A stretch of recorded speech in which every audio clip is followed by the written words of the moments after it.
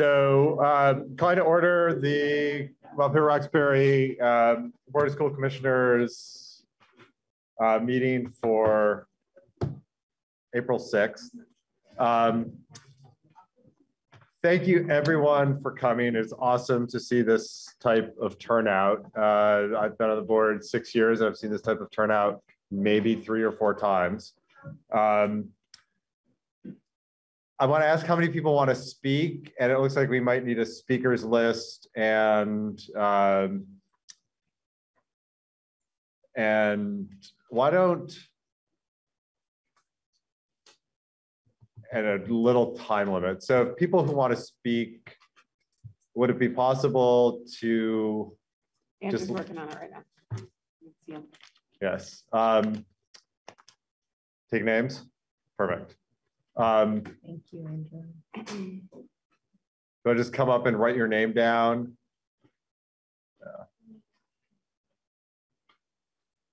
Yeah. Jim. This is sort of my usual spiel about like when people that are coming to our meetings that don't usually come, maybe give like a quick explanation of how public comment time works. And like if they don't sign up and then they're moved to speak, like after a few people speak, like they can still, right? It'll still be open for them. Yeah. But just, I know sometimes it's hard to like actually get up there and write your name on the thing and be brave.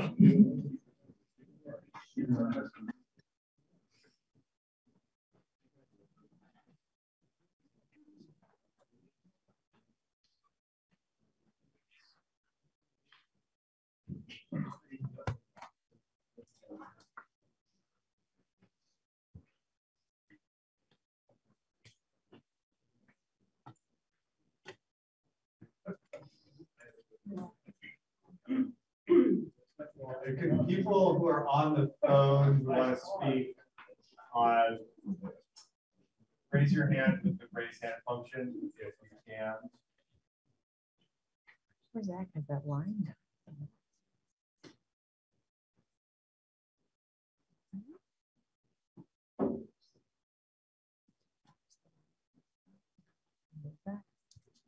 So Leslie.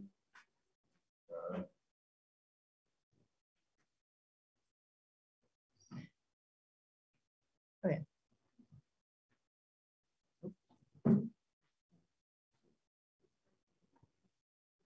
Yep.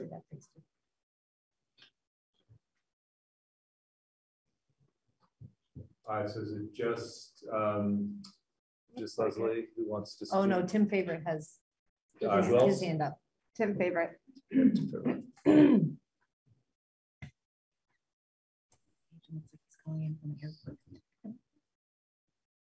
And if you're on Zoom and you don't know how to raise your hand, sorry. You can do it physically.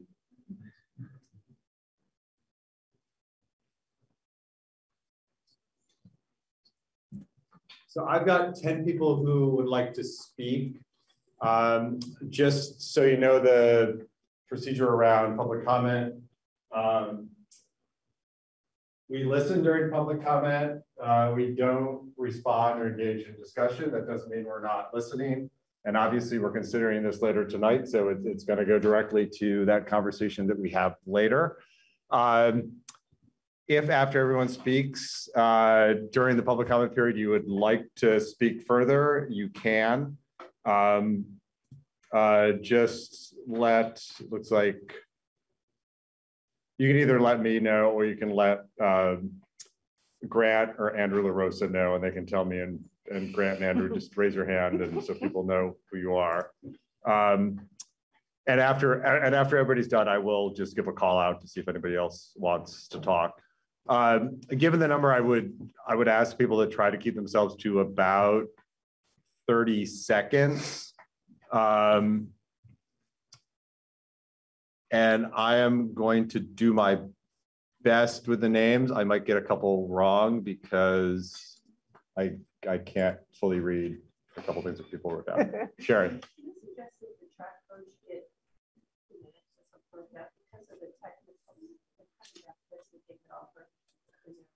Yeah, so that we don't have a track coach who's asked to speak. Oh, okay. Sorry, Cody. Yeah, and you can take a little extra time, definitely. Try not to take a ton of extra time, but awesome. So I'm gonna, Ezra, Merrill Triplet, and Meg presenting. That's okay. That is totally fine. So you guys can have a minute then. I'm Meg Bojan. I'm Ezra, Merrill Triplet. We were part of the track enrichment group last year. We recognize all of you. We've done a lot of talking up here. We just wanted to come up and continue to show our support and say that track is a super accessible sport because it has such a great range of events, from the 100 meter, which is lasting like 15 seconds, to 3K, which is closer to 15 minutes. A lot of kids can find their stride, no pun intended, in this sport, especially because we have running, jumping, and throwing, and all these different ways that people can use their bodies to, it just is really like diverse, and so they can specialize. Yeah, it's a big range. If you're not great at like catching and throwing, you know, there's javelin and shot put and all sorts of stuff for track. And yeah, we've been doing track since like 6th or 7th grade. We don't like go to U32's track on occasion for practices just because it's better than going to this one. We want a new track. Yeah, thank you all. Thank you. Appreciate Excellent. it. Thank you.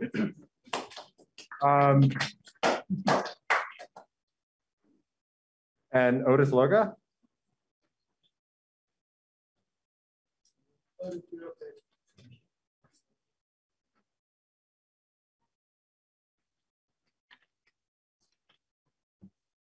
So I'm Otis. I have 2 houses here, one in Montpelier, and I go to U32.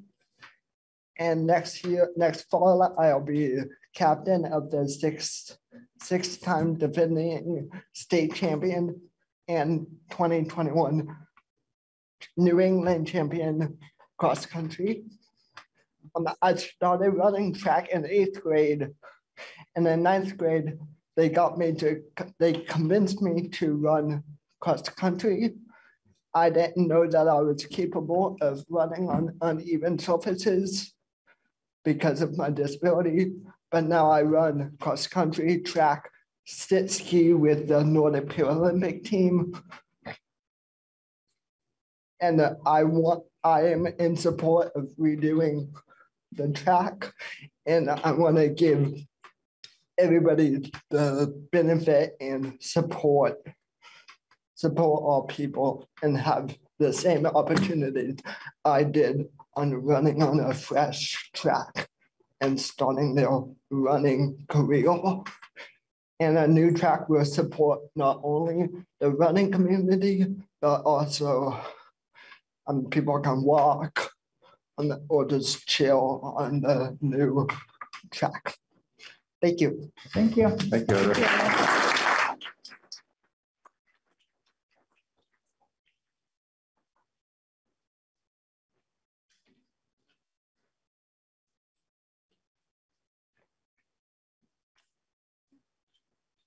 Charles? maybe? Oh, is that Charlie Phillips? I don't know, Charlie. I had to pull my 2nd grade teacher eyes out on that one. See you after school. Yeah. I'm going to speak just briefly tonight about, as a former track coach here at Montpelier High School. I had a 2-hour reminiscing presentation ready for you, but I decided I'd forego that. But I want to share one story that reflects on the track that's out there now. One of my fondest memories was the philosophical battle that the track coaches had with Carolyn Silsby, who was in the science department. The snapping turtles would come up and lay eggs on the track, and we would go out for practice and would be cordoned off with Carolyn's sign saying "Don't trespass." That's some of the history of the track. But there are 2 things I think that I just want to be sure are said. I went up to South Burlington for the boys' soccer championship, and their facility and ours started almost within a year or two of each other. And if you saw that facility, it's absolutely magnificent. And I would encourage board members or other people that are going to be moving forward on this project to take a look at that. It's got lots and lots of possibilities, and it would be inspirational. The second thing is I'm making an assumption, and if it's wrong, I'd like to be corrected on it. There are existing facilities out there that I think can be incorporated in the new facility. The pole vault, long jump, and high jump facilities, I think, could be incorporated.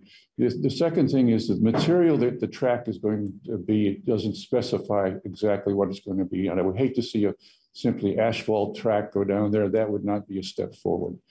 And the other concern is on the schematic, they have the shot put. If the shot put went where it is, and I don't think this would be the case, but it would preclude playing soccer on that field. So those are concerns that I think will be addressed down the line. But I'm totally overwhelmed. Those of you that know me know that I get emotional. But the outpouring of Unit 32 and tracksters from Montpelier just as an old trackster, it overwhelms me. Thank you for your time. Thank you, Charles.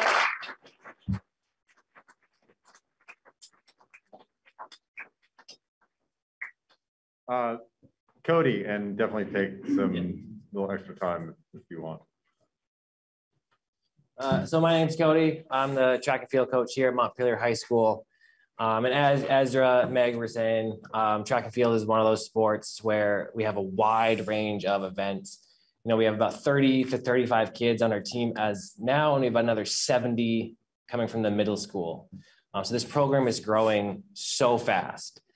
And as we all know, the benefits of having, especially a rubber track, not only for the school, for the community, but one thing I really wanted to touch on was the safety aspect of having a rubber track. It saves a lot of impact on the athlete's knees, hips, ankles. We can drastically cut down on injuries just on having a rubber track.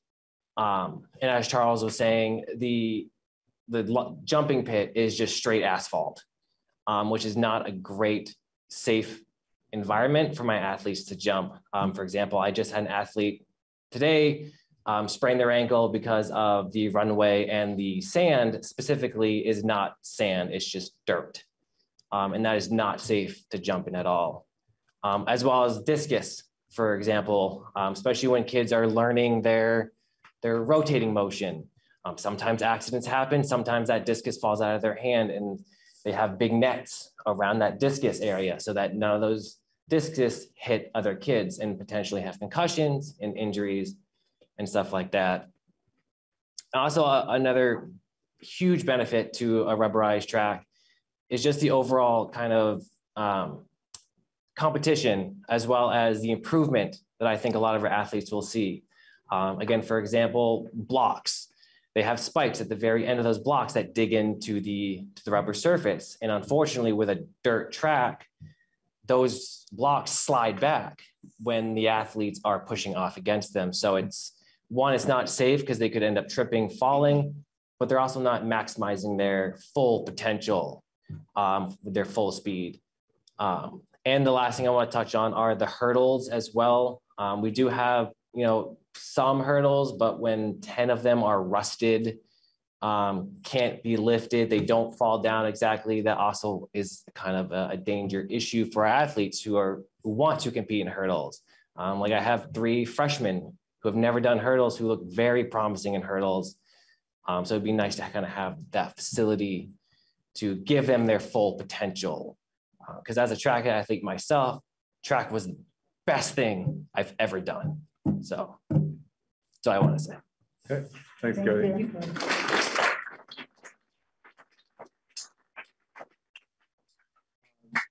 Tim Nuara. I wanted to show up as a community member. Also an avid sportsman, outdoors runner. In transparency, I also help coach the Main Street Middle School team, which I don't know if you've seen the numbers on that. We're upwards of 80. I don't know what percentage that is of the middle school, but I'm guessing it's a pretty big number. If you want to see how that is affecting these kids, you're welcome to stop in and just watch and help out. but it doesn't take too long to realize the effect that this whole program and situation has on such a huge percentage of the population of the kids of this community. And so I want to make sure that I put time in my schedule today to come out, to bring my family out, to say that this is something important that we should be standing behind. And thanks. Thank you.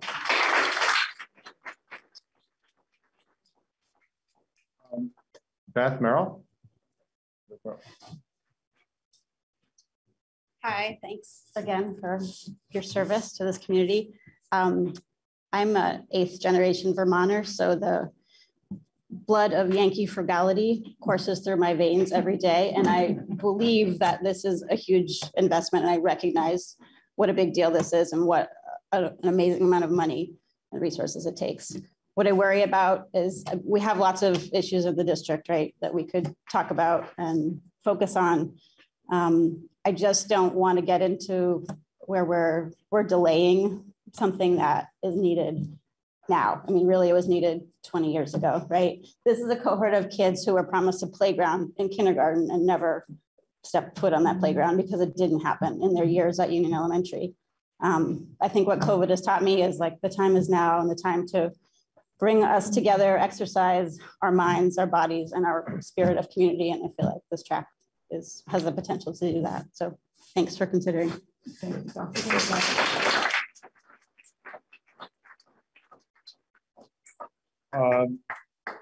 Leslie Wells, even though you're on camera, also just introduce yourself. Good. Yeah, can you hear me?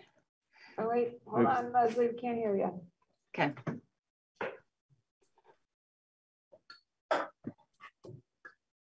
If you need to restart your Zoom, we can go to someone else and let you re-plug in if you can't find volume. Oh, I think it's on our end.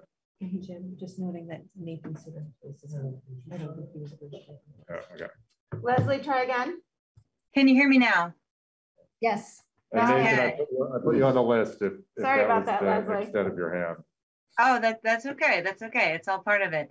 Hi, everyone. I'm Leslie Welts. I am a Montpelier resident, and I have a child who's about to matriculate Union Elementary this fall, which is very exciting.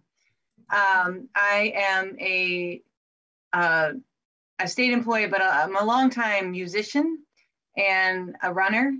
And I feel like one of the things that I've seen in this community is that Montpelier High School is seen kind of as the artsy school, and U32 is seen as the athletic school. And this is a way to support the kids who do both in the Montpelier school system, is investing in the track. You can do both. And it really is just like it's providing infrastructure for the kids to develop that part of themselves and learn discipline through running and community spirit. So sorry, I don't mean to ramble, but I think it's really exciting. I also recognize it's a huge investment and that there's always a lot of budgetary decisions that have to be made. And we would love to do everything we could ever all the time, and we can't. But it does seem like this is a great time to put this investment forward. So thank you for your time, and thank you for serving on the school board. Okay. Thanks, Leslie.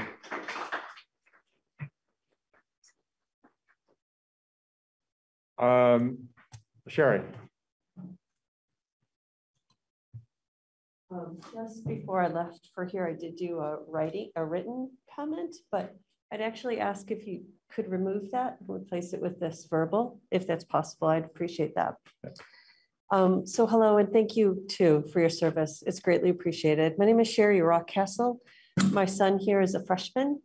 He shifted from soccer to cross country and track and field when he was in 8th grade last year.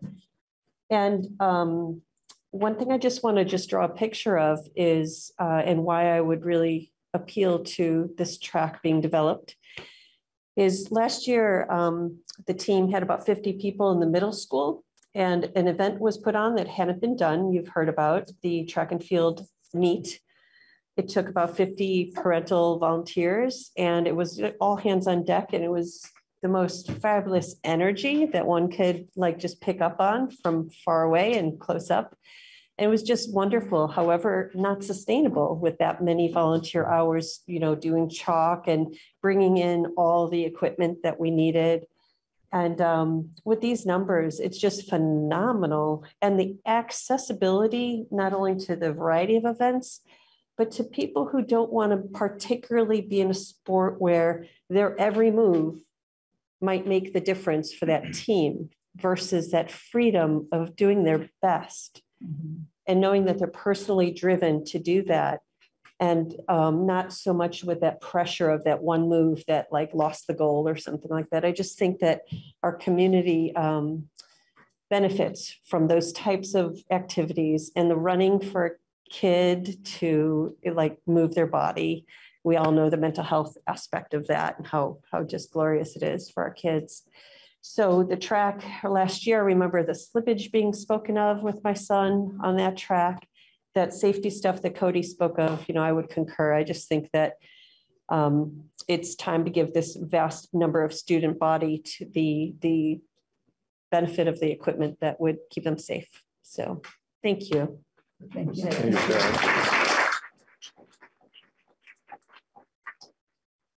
Tim Favorite on Zoom.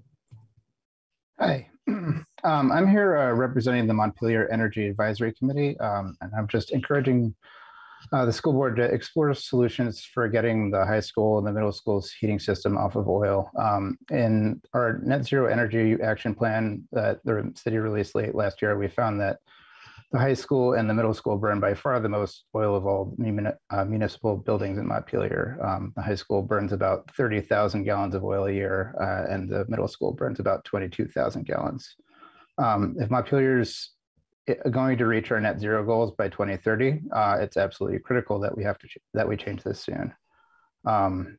The plan was written in 2021, and that was well before the recent spike in oil prices. But it found that heating with, say, a wood chip boiler, as opposed to what we're doing now, would save the district about $55,000 per year in fuel costs.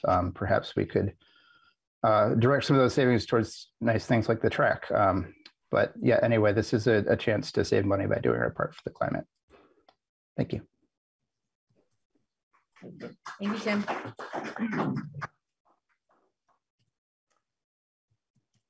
Nathan Suter.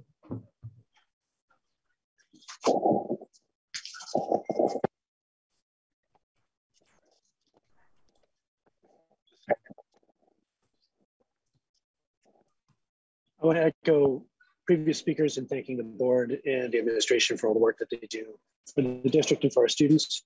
And rather than treading over the points that have already been made, I want to tell a story about my own personal journey as I think about the value of track and field and athletics in general to our students.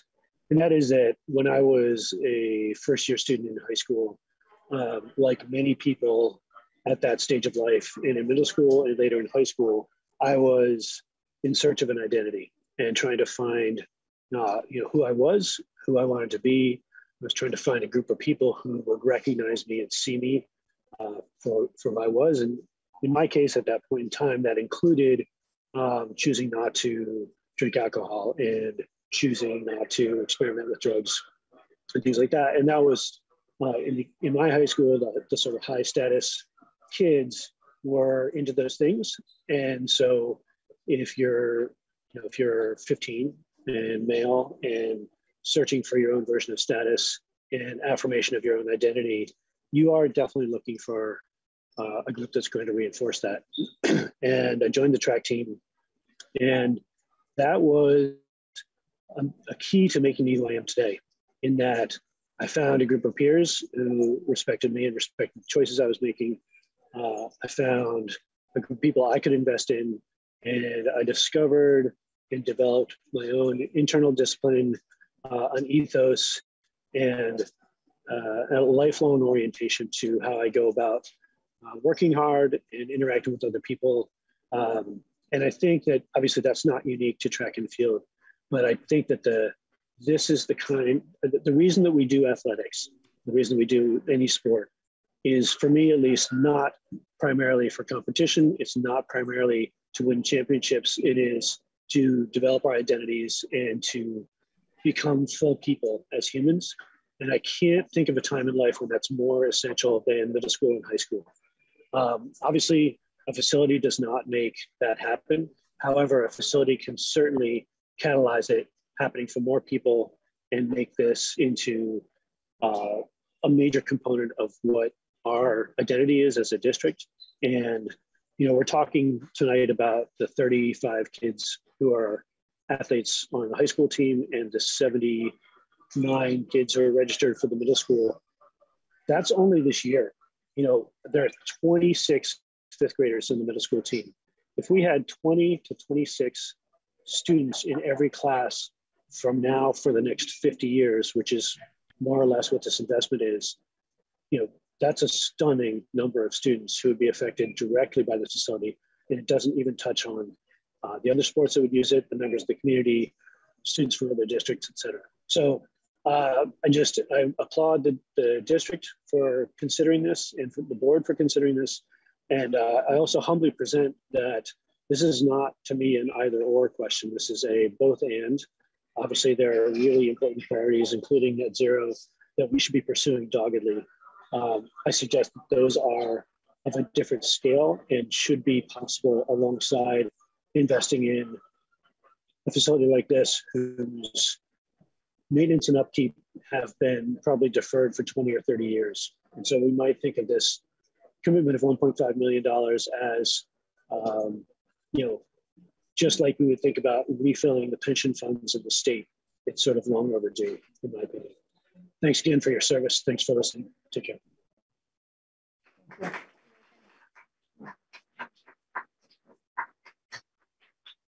And assuming you're not driving because this is in your car, Chris Curtis.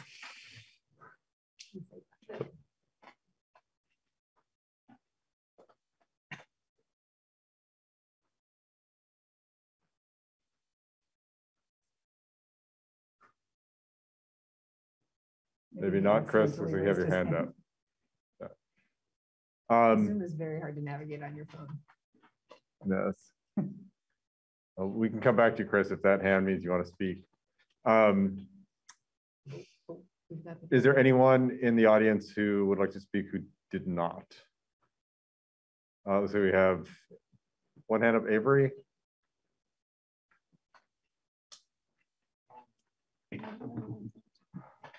I'm Avery Smart. I'm the captain of the boys cross country team and distance track team. I found a new identity when I started running, and the track and our facilities play a huge role in what I'm able to do and what the team's able to do. And I think it's just a beautiful sport that's about pushing yourself to becoming a better version of yourself, where you become stronger, you become healthier. And it's really just one of the healthiest sports out there. And it's almost primal, just running. And I think that it's really important to the whole team to have nice facilities. And I also think that it could even boost numbers if we didn't have people thinking, oh, I don't want to go run on a mud pit. But instead, if we had a nicer facility similar to what South Burlington has, or even some of the really small Division III schools like Springfield, that would be more inspiring to people, and they would be more willing to challenge themselves and better themselves. And one other thing is, we're the state capital. It would be amazing if we could host the state championship. And it seems kind of silly that there are schools like Springfield that host the state championship for the longest time, where we would go to as the capital. And so it would be very nice if we could. I think that's an 8-lane track. And I know that it's a lot of money and that there's many considerations, but it'd be very nice if we could host the state meet, and that would also bring just more people to downtown and that kind of thing. And it would benefit the community too. Thank you. Great. Thank you.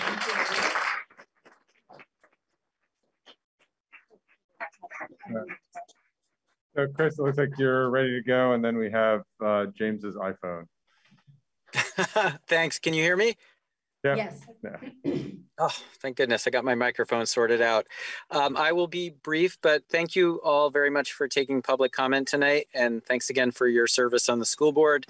I sent an email to the board, but I really just wanted to briefly underscore the importance of creating a magnet, both for families and employers, and the economic impact of in making this investment, not just in the track, but in what many people in the community feel is very needed, which is a wholesale redevelopment of the field to a turf field that would serve as a magnet and a draw for families and athletes across the state, and would of course benefit our local student athletes as well. I just know that there's a real hunger and demand all across central Vermont. Many families end up driving to Chittenden County to get access to those kinds of resources. And to the extent that Montpelier could consider adding that to this major proposed investment, many of those same families would appreciate it. And not just Montpelier families, but club families and other players from not just one sport, but lacrosse, soccer, baseball, softball, year round. People will come and they will shovel the field to be able to play in the snow and play all year round. And currently that option is just not available to students in central Vermont. So just would ask respectfully to consider, if we're going to dig up the field for a major project like the track, to be thinking expansively and efficiently to spend the capital and the investment that will result in, I think, a huge net benefit to the community for all the reasons that many of the other speakers have already said. And I want to thank the student athlete who just presented, because I think it's critically important to hear the voices of students in these debates and discussions. And so I'm really pleased that some young people turned out. Thank you. Thanks, Chris.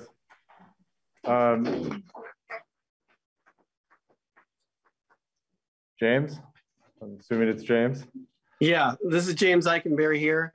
I emailed the board and just wanted to share my quick thoughts as well. Sounds like lots of great information has been shared, so I'll try to avoid any duplication. Like Nathan, I too had a great positive experience in middle school and high school in track, and found it to be just very empowering and gave me a healthy group of people to hang out with, so that it reinforced good life choices. And there's a lot to be said for that, and giving our students good opportunities and makes it easier to stay on a good path. So that's one of the many benefits of track. It's also an incredibly inclusive sport. People of all abilities and all body types, and anybody can do track. And that's, I mean, not quite the same in all other sports. And, there aren't really tryouts for track. Track loves everyone and takes all comers. And that's a pretty beautiful thing. And I think that we're only going to find the program to grow because of that. I think it's good for the students, whether they're a track athlete or not. Our gym class at the high school would use our track all the time. And my last sort of pro track pitch would be that there's a lot of parents who are fired up about this, as you are finding from all the emails you've received and the folks that are sharing with you this evening. And we, are folks who, if we can afford to, we'll also make donations. If we can't, we can maybe come out and pitch in and help with some of the work. So I think you'll find a willing force of parents and community members who would find ways to pitch in. And if that could help with costs somewhere along the way, then I think that you would find willing hands to do the work. So thanks again. And I hope that we can find a way to make improvements for the track. Thanks. Thank you. Thank you.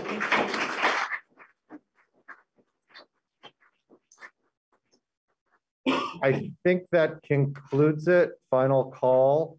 Yes.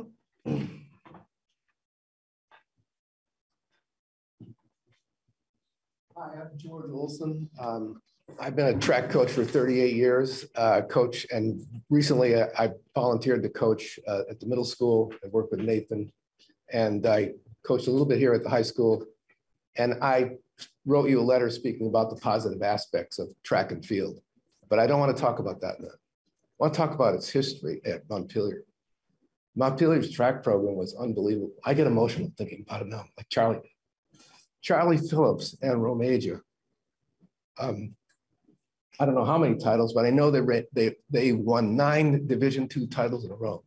You have, I think there's still one person who is a state title holder overall, maybe, no, not overall state title holder in the distance, but you had several state title holders out of this. There was tremendous athletes out of this school. And they had a wonderful opportunity. And there were also a lot of athletes who weren't so great, but really contributed a lot to the school and to all those titles. And I really, I think that it would be wonderful to resurrect and bring back the greatness of this Montpelier track program. Thank you.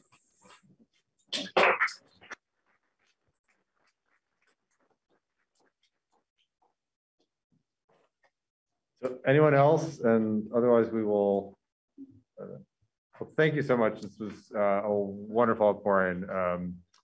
And it was fantastic to hear all the great stories and perspectives. On to less exciting things like the consent agenda. Do I have, and just for folks to know, we have 2 short items. Then we're having a facilities overview by Andrew LaRosa. We put the vote for after that, just in case there are any questions the board had in relation to the facilities overview that might be pertinent to that vote. So I cannot accurately guess when the vote will take place. It's scheduled for before 8:15. So I just wanted to let people know, because I know you probably may not be planning to stay here all evening, but also probably want to know how it turns out. So I'm sure word will get out if you want to or need to leave. Jim, do you mind if I just say a quick word of thanks before, because I see people are having to leave. I know but I just want to thank everybody. I mean, I know some of you might need to leave before we actually vote for this, but we don't hear a lot from community on a lot of things. And for me and my decision-making process as a board member, it really helps to hear from all of you and to see the level of support coming from the community. And it just makes our process so much richer and our decision-making, easier. So this is democracy in action. And especially the students, I just really want to thank you for dedicating your time to coming and speaking to us tonight. And I don't know if Orca might be able to do a quick pan, but this is what civic engagement looks like. Yeah, I know. Didn't expect to be on TV tonight. Too bad. Thanks, sorry. Oh, no, that was thank you.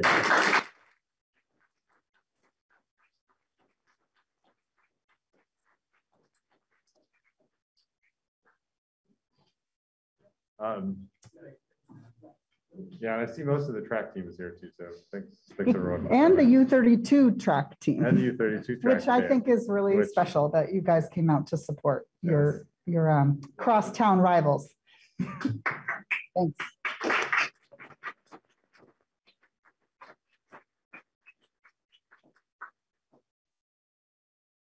Great, thank you.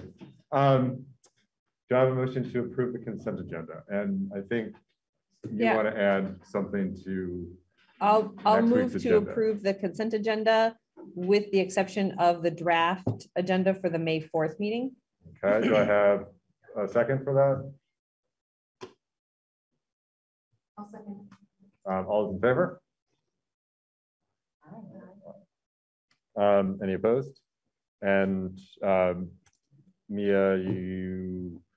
Yeah, I just wanted to offer or make a request to add a couple of things to the draft agenda for May 4th. One being that Jim and I will have a report back to the board on the conflict resolution work that we started with Carol, just kind of where we're at in that process and what our recommendation is for next steps, including maybe using some time of the board retreat for that. So just wanted to put that on there specifically as an item for board discussion. And then I wanted to request that during the finance committee report time, we ask whether or not we can make a contribution to the Vermont Coalition for Student Equity, and if so, how much? So just wanted to add those to the agenda, if that's all right. you want to make a motion to approve that agenda with those 2 items added? Great. So I move to approve the May 4th agenda with those additions. I second. That's my Need motion. to do that. I think we just add those to the agenda. I don't think we need a motion. Oh, because it wasn't really in the Yeah. consent agenda? Yeah. Okay. It's more We an don't need a FYI. motion. Okay. Yeah. Never mind. Okay, standing by. Merrick, and I think Zach is online. Student update, and I know that your student update also has some track input you've gotten. So out of respect for our track discussion, which is going to occur after this, me and Zach decided to keep our board presentation this week short. And I'd also just like to make the board aware that me and Zach are going to be alternating through each update item that we have. Yep. With that said, our first item for our first update for this week is about the MHS vaccination grant. And me and Zach are continuing to figure out how to best allocate these funds with student voice in mind. And on that note, we are going to be sending out a survey to students over the next week or so for students to finally vote on the ideas that they would like to see on how to allocate these funds. Yeah, that brings us to our next update, which I think Zach will take over. Yeah, so our next thing is the MSMS listening session. We've got that scheduled for April 8th, and that is happening at 1:30 at the middle school. And we're going to meet with a group of students to talk about what concerns they have, just getting a general thoughts, feelings, everything. And board members who are interested in attending are welcome. You can make that time. Zach, what time did you say that was? 1:30.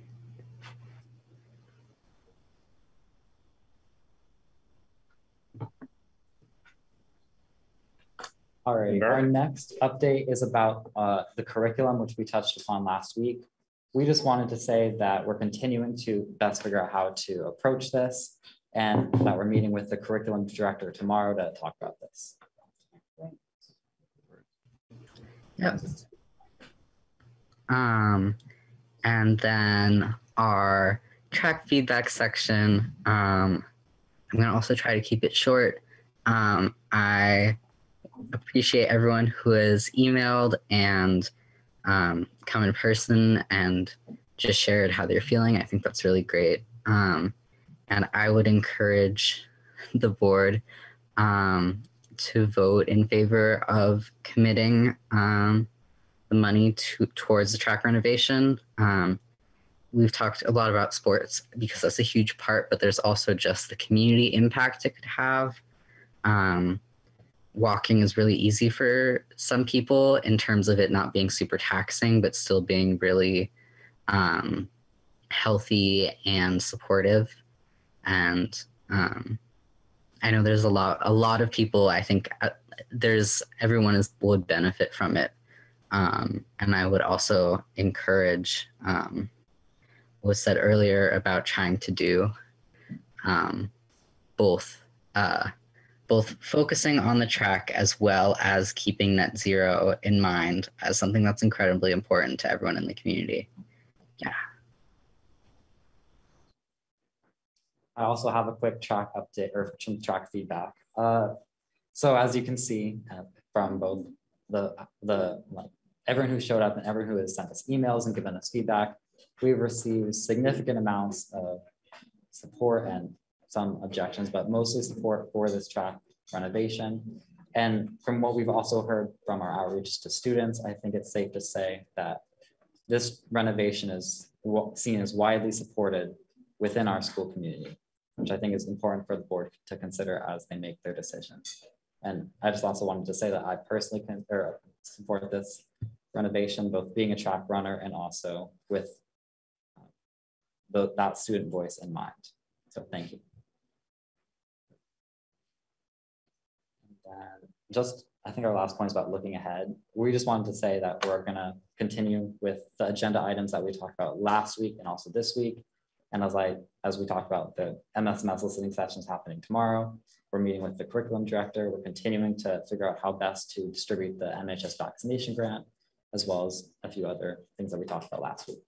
So we're just going to continue working on all of these with student outreach in mind, student voice in mind, and just doing our best. So thank you. Thank you so much. Thank you. Thanks, guys.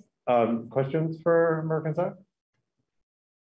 No, just maybe one point of clarification for folks who aren't familiar. American Zach are not voting members of the board, which is why they might be saying to us, we encourage you to vote, but using that you pronoun instead of the royal we.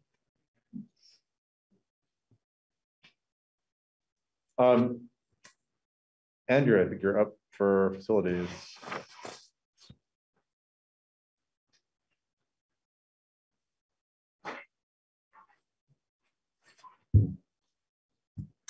So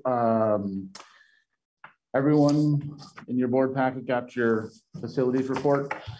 What I'd like to do is I'll run through some highlights. A lot of the things that, especially with the ESSER funding and some other things that have become clear in the last month or so, I just want to hit some of the highlights. And then if you have any specific questions about what you've read. First thing I want to do is, this is not intended to be every single project, everything that we do, but just to give people a general understanding of where we are and some of the projects we focused on and possibly looking towards in the future. The building committee is starting to do building tours and we're setting those up. So it's going to be a great opportunity. So when we're talking about specific projects, people have seen them with their own eyes and can kind of help answer questions if they have any. So I'm going to start sort of most life safety issues, some of the things that we've hit recently. In about 2 weeks, all of our camera systems and all of our buildings. You're fine. In about 2 weeks, we're going to be installing new camera systems at the elementary school and the high school, which means that all of our schools will have new camera systems as of last year. So that's all, and we've got plenty of capacity to expand, but that's a big safety piece that we've been working on, and sort of the chips have fallen such that we've been able to do that. Outside work that we've been doing down at Roxbury, we've taken out the head-hitting merry-go-round and looking to put in a Gaga pit down there. We also went through all the equipment down there and replaced some of the pieces that were out of date or worn. So that playground is heading in the right direction, which is good. The middle school, I'll hold on for a second.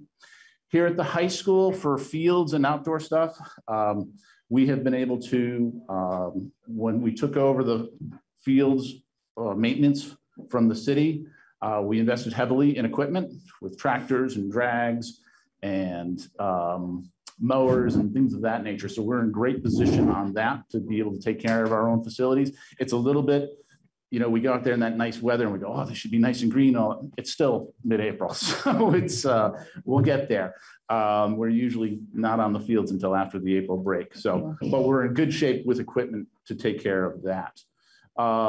We have ordered covered benches for the soccer and baseball field. They're coming from England. Matt may know where they are within the shipping process, but they have been ordered and are on their way. Over the last year, some of the other improvements that we've done, we rebuilt the baseball pitching mound. We're going to be redoing the infield there. We're working with some of the folks on the track team with regards to a discus throwing pad that should be ready to be used when the students get back in April, over the April break. And we're ongoing, again, just sort of ongoing maintenance and bringing the fields up. The mud lot, that as a practice field actually turned out better than I think anybody expected it to be. It's not a game field, but it's certainly viable for practice. And we're going to keep fertilizing it and getting it greener and greener and greener. So that's good. Some of the energy related projects that we've been working on. Down at Roxbury, we have bids in and for both putting in some heat pumps down there. We weren't able to do the whole school, but we're able to take care of the back portion that has the most need for control and dehumidification. So we'll be able to take care of about 4 or 5 classrooms down there well, let's put it three classrooms and a couple Not many offices. more classes. Yeah, I was gonna say, there's more classrooms, about 3 classrooms in the admin office, and we can add to that in the future. We're also putting in a DDC control system down there. Right now, you set the temperature to 71 degrees, and it's 71 degrees from October 1st until April, whatever.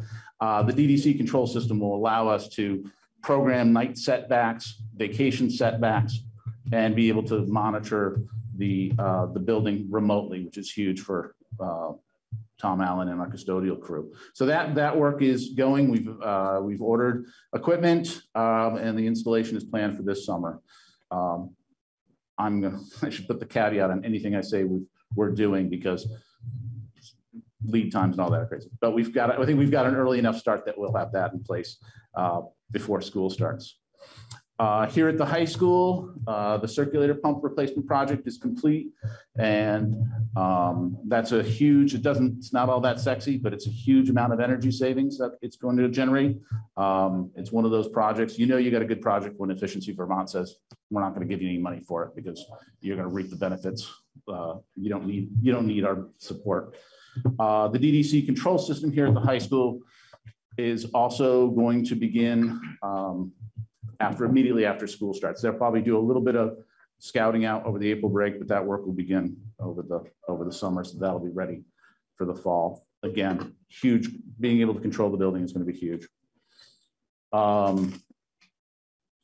So with regards to ongoing projects, we have gone through and selected 3 classrooms down at Union Elementary, a couple at Main Street Middle, the planning room, and some behavioral spaces down at Roxbury that we're going to do the general summer refresh on. We are not taking on any major projects this summer, just knowing that we've got a big load of work coming next year, and we might as well bundle it.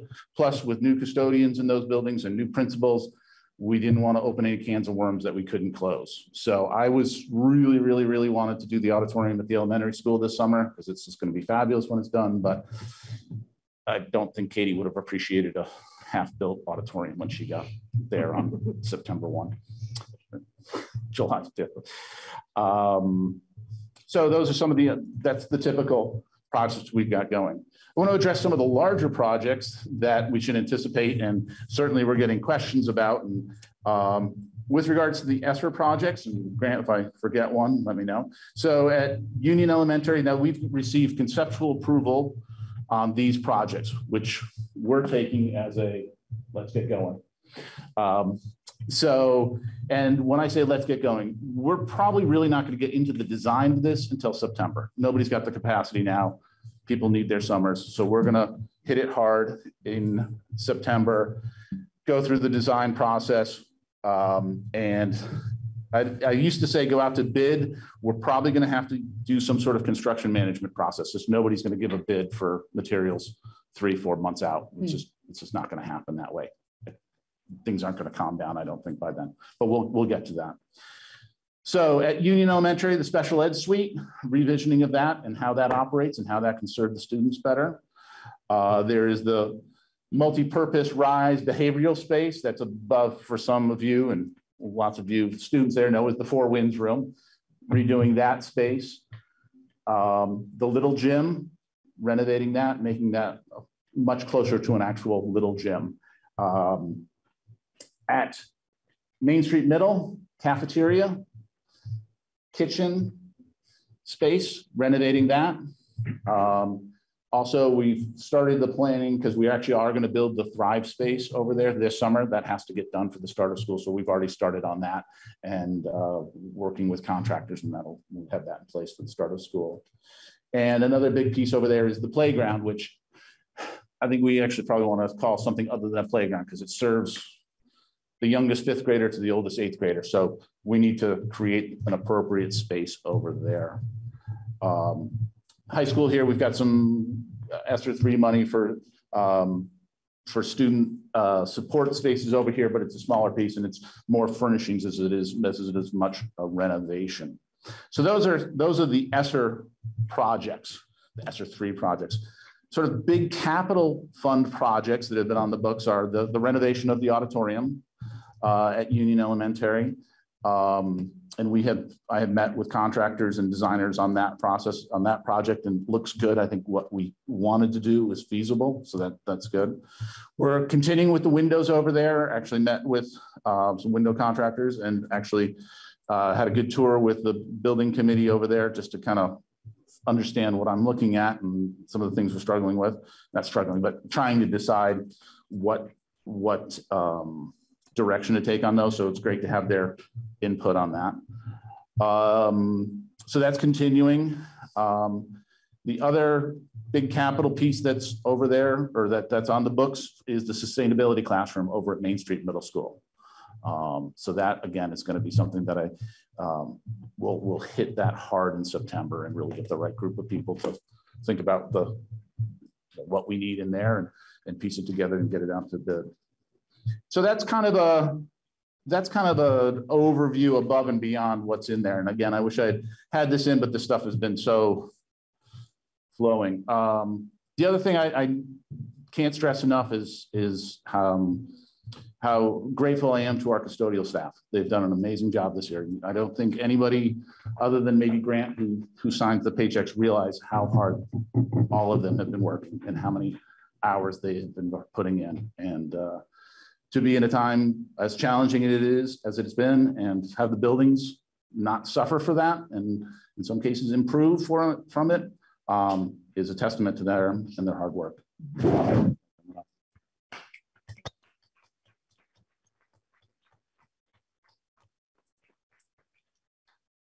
Was there any specific questions out of who read the whole 71 pages?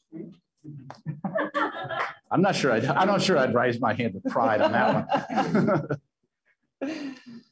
If you haven't gotten a chance to read the whole thing, don't hesitate to shoot me a question. I mean, and I took the draft off, but I need to get it out there so you guys can ask me the questions that I can put in here and put the answers. This is a living document, and whoever sits in my office from here forward should be doing this for you, because the heavy lifting is the first time. Once you get it done, and then it's just updating, but it's a good resource if we use it. Yes, it is. Yes.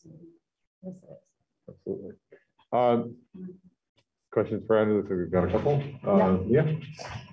Well, I first wanted to say thank you for writing it. I know the heavy lift was mostly last year when you created it in the first place, but I also know it takes a lot to go through a 72-page document and update it. So thank you very much. Anna also gets and Anna, thank you, Anna. Thank you for establishing this overview for us to give us this comprehensive look of at our facilities, and for the large amounts of work that it takes to keep our buildings running. And I also wanted to take the opportunity to echo the kudos and the reflections on the custodial staff. I think it's also very cool that you include that in our facilities report. And I would love to see this on the website, that it's something that lives on the facilities page of the website, because I think our community would also benefit from having this overview, and it would be hard to remember now what board meeting was that where Andrew presented it. I have to go, so I think that would be a good way of having community be part of taking care of our buildings. The pages 9 to 10, you have the future projects. You kind of touched on that a little bit in your overview. This might get too granular for this discussion tonight, but it would be helpful to know how much of this is already included in budgeting, ESSER funds, what you would be saying to the board. Hey, I know you don't have a capital plan for FY24, but So I look at this at the middle school, and I look at most of it is going to be addressed in the next year or two. Okay.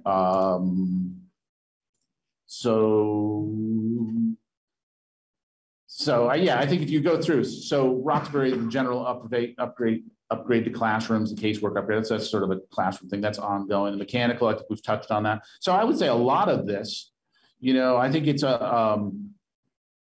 I think most all of it is in some way addressed. Okay. If not fully, at least to some level. Okay. So by future projects, you're saying future to get done, but we've already kind of laid it out. Yeah. Okay. These are things I've heard. These are projects I've heard, and I think I put it up there as some of the ideas, some of the things that we've heard that hopefully we're as we go, because it's a process of every year we sit, there's like health, safety, and welfare. There's like no question on that. That we try to address as quickly and as completely as we possibly can. When it comes to program space and classrooms and all that, we talked about it in September when we're putting together the budget with Grant, and by this time, people are moving, class sizes are changing and all that. So we sort of adjust as we go. But again, everything that's sort of listed on there is either stuff that we've heard or is actually going to be taking place. And obviously the bigger projects take more conversation than just my office, or, there's lots of voices on that one. Of course. Right. There were a number of things in the report where you noted should be adequately funded. So this is maybe just like a follow-up to this question. How do we know if they are being adequately funded? Because I'll reach out to Grant and we'll talk about them. Right. If there's a real concern, and it is a balancing act. As others have said, we'd love to do everything right now, and we can't really do that. So we have to pick and choose, and a lot of those maintenance, it's just that those should remain adequately funded, or just a reminder to us that we gotta keep on top of these things. Okay, that's helpful for how we should be reading it from the board perspective. Read it as, don't forget about that one. That one it takes a lot. Nothing's cheap. No, certainly not. And then my last one was just on the green buildings in general. Sure. It's a little bit less of a question for you and more for the board, that, this is another aspect that we have heard a lot from the community on. And I think that we as a board need to decide how much of a priority we're going to make getting to net zero is. And I would love to see that live with the facilities committee for now, at least. And then the facilities committee help us, be the place where sort of that like research kind of thing lives, and then bring it to the board to decide in the end, how much of a priority are we going to make it? Meaning, do we have a policy? Do we have, that will, I think, give our administration the direction that would be really helpful at this point, because clearly you've done many things without our direction, which is great. We're more of the like no-brainers, but what I'm hearing is that we're getting to a point now where the solutions are a lot more complicated. And so we could provide a little bit more of a framework. So that was less for Andrew and more for us. That's it. That's everything. Thank you. I have a little tickle in my throat, and I've been testing every day for COVID, just so you know. I also just want to thank you for creating the facilities report. I don't know what we had before. It does live on our website under the facilities committee. Oh, the committee. I didn't look there. I looked on the facilities page of our website. Yeah, so thank you. But it only goes back to last year, and I'm guessing that's because Andrew is the designer of this document. I don't know if there was. So I just want to thank you for improving the transparency of your process and the district's process around sort of prioritizing projects and what we've recently put money into and what we're planning to put money into in the future. And you can go and find it on our website on the Facilities and Energy Committee page. But you've improved that. I wasn't here before you, but it seems like 100%. So thank you so much for that. And when I would encourage people to access those documents, because as we were hearing feedback on the track, a lot of the things that we were hearing feedback on were things that actually had recently been either paid for or earmarked or will be paid for in the very near future. And so, and I don't expect people to follow along, that in that way. But if they're interested and they have the time and energy, it's a good document to sort of dig into. And hopefully, as we move forward, we're going to be having many years to like look back on and compare the different types of projects that we've done. And I think that's a great service that you've done for the district. And I have appreciated it in a few different decisions that have come across our desk. And the other question that I had was actually answered in your answer to Mia. So more of just a thanks. Other questions for Andrew? The first one is for MSMS, the cafeteria, kitchen, and the playground, I guess in the Thrive space. Are those this summer projects or next summer projects? Next summer, Thrive will be this summer, so we're ready for the start of school for those days. But the others, that process is going to take, and all of these processes are going to take a long time. Yeah. But our goal is to. And then would a feasibility or viability study be the type of thing that might occur to address the possibility of replacing oil heat? Is that the way that it might be approached? Would that be an expensive thing? Would it be not worth? Is that No, it something would the be. board I would mean, do? absolutely, Just absolutely. to figure out Because options there are and timelines and variables, because we're not even aware of necessarily the variables involved at this point. As much as the community would like, some folks are saying, take care of this, but it doesn't seem like there's a path, and maybe there's a, No, I agree that if that was a commitment or at least a goal that wanted to be explored, there are 10 different ways to get there, and each of them has an impact, and we need to understand those impacts. And I can understand facility impacts. But I couldn't do that kind of a report that sort of looked at all the different options, what the costs are, what the paybacks are. Although with net zero, you're not really looking at paybacks. So, but that is a piece of it. That's a big chunk of work, and it's something that does need to be brought on and done by an expert, because they need to look at all the infrastructure, how you'd make it work. And then we'd also have to look at it, like I say, for ourselves, how do we make it operational? How do we get it to work within our facilities? So it is beyond me sitting in my office thinking about how can we make this net zero. so just as a follow-up, just the viability aspect would probably have to go into next year's budget, because it's not just the feasibility aspect of it would probably have to be, and I'm kind of looking up to Grant as well. Sort of. I would think so. Absolutely. Because you're hiring engineers. Well, and I think we also, and I think it's probably a task for the facilities and energy committee. I mean, I think we need some extra help on what it is. I mean, a lot of people talk like, we can replace our oil burner with a wood burner. Well, there's problems with wood burners, and there's problems with wood burners around carbon. I mean, the reason that wood burners are technically net zero is because the tree grows back, but the tree grows back in 80 years. So you put that carbon in the air now.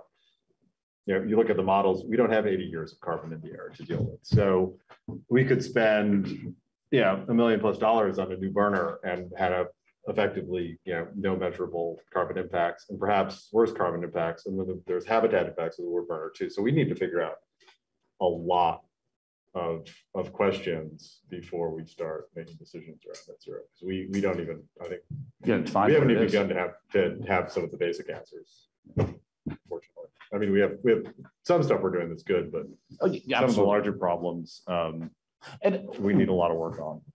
One last piece, and we've got to do a better job of communicating this, that absolutely we are the biggest oil users in the city, but we also have 2/3 of the building stock in town. So as a sort of on a square footage, we do a darn good job. Can we do better? Absolutely. But when we hear that, we burn the most, we do burn the most, but we've got most of the buildings, and relative to, and even look at our hours of operation, and not like it's questions like that. How do you define? Do you do it by square foot, or do you do it by square foot and hours of operation? Because this building is operational from 6 in the morning until 10 o'clock at night. You compare that to a city building, they're going 9 to 5. So, and I'm in no way in a position to answer that question either. Even. So, we can do better, but we're doing pretty good. And like Grant has said, this is all solar in all of our buildings. It's all solar. And our usage has gone down by 30% in the last 10 years of electrical use. So we're even using, not only is it all solar, we're using less solar panels to do it. So. Yeah, I just want to follow up with connecting back to Mia and Rhett, and also Jim were saying that I really feel that this is the meat, it is the work of the Facilities and Energy Committee. And we are a fairly young committee. We were initiated, I think, in March of 2021. And we had a couple great high energy kickoff meetings, and honestly, a lot of energy of folks just got swallowed up with pandemic dynamics. And I'm happy to say that we are back at work, and we are in the midst, like Andrew said, we are now touring the buildings. The hope and intention is to have all buildings toured by the end of June. And I think we realize that these are really big things, and the plate of work in front of us is really significant. And Andrew, I appreciate at one of the last meetings that you tasked us and said, it's time that we need to really come to the table and start really thinking about, this inventory of priorities and projects, and start to make some decisions and understanding how, the funding is flowing and really what the priorities are. So there's a lot of big work ahead of us. And I hope I'm speaking for the committee at large that, we're eager to get this work underway and get down to brass tacks. And I think that this facilities report is such an incredible starting point for us. I mean, it's really like a map to get oriented within the district, and it is incredible. It's an incredible resource. And so very, very grateful for it. And I think it just gives us, the starting point context. And I wondered too, if in the report, there was a way to, you just verbally kind of went down the list of all of the efforts that have been done within like the kind of energy infrastructure and efforts. And if we could like tease those out and put that in one section so that we had a place to see it. And that's maybe certainly something that the Energy Committee, the Facilities and Energy Committee could help with. But it would be great to see all those things in one place. And then just, I know you were saying there's projects that you've heard about.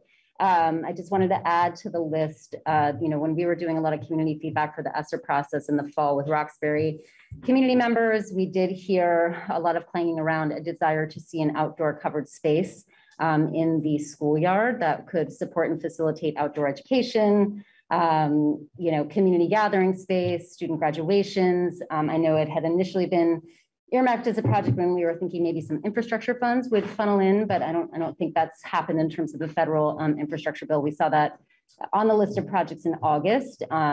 It's not there now, and I just wondered, and I know that project is possibly connected to the drainage in the schoolyard, and there's some challenges with that. So I wondered, has the drainage issue, is that, I don't see it on the list, is it something that we need to think about or that you're thinking about, and you see this project being on the horizon? We are at the absolute lowest point in that town.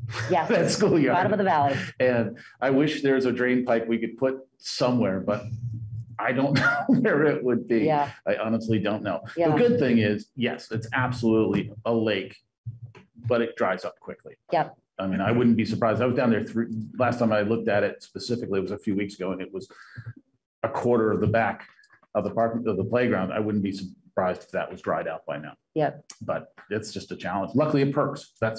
We're so lucky on that one. But just want to observe, generally, I hope to see the district and Lindsay all really, there's so much good work being done.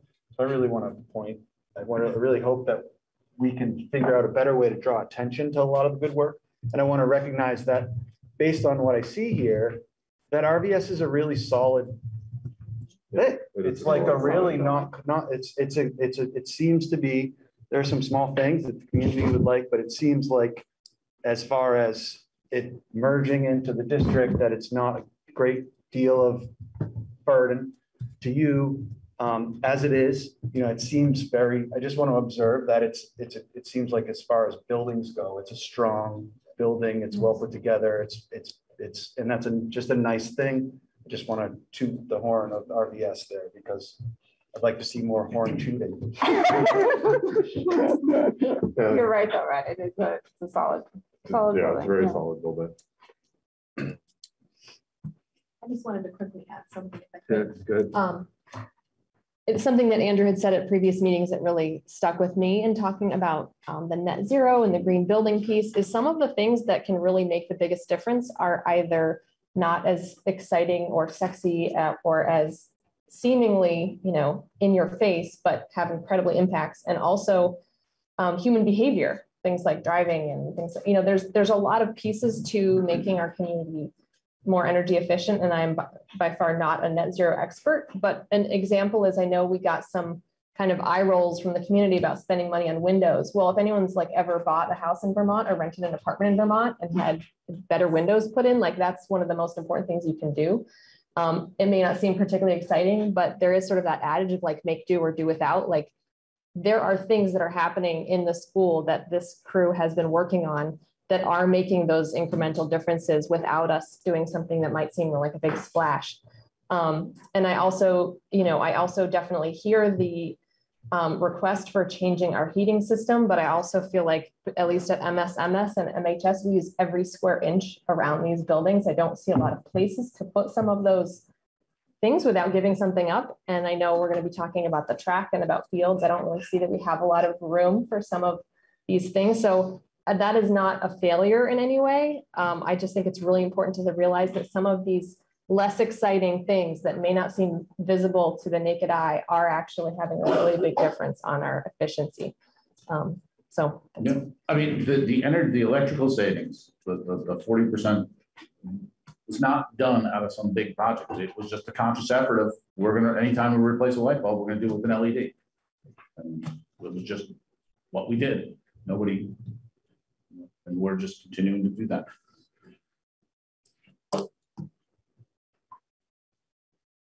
I just wanted to kind of add to the window thing. I've heard stories from people who work in the UES or MSMS. There are some windows you can put a glass of water next to in winter and it will freeze by the end of the day. And that's, like window fixing is an eye roll until you're someone who has to like sit next to that window for 8 hours. I'm looking at Julie over there.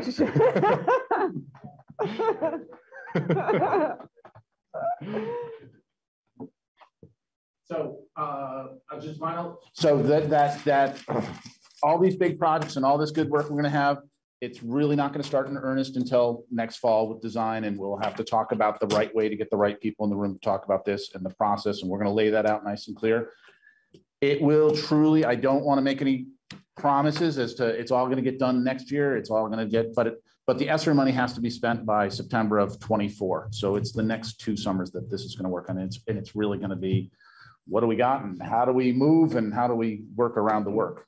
Summer of 23 and 24. You say next 2 summers. Yeah, 23 and 24. Yeah. So.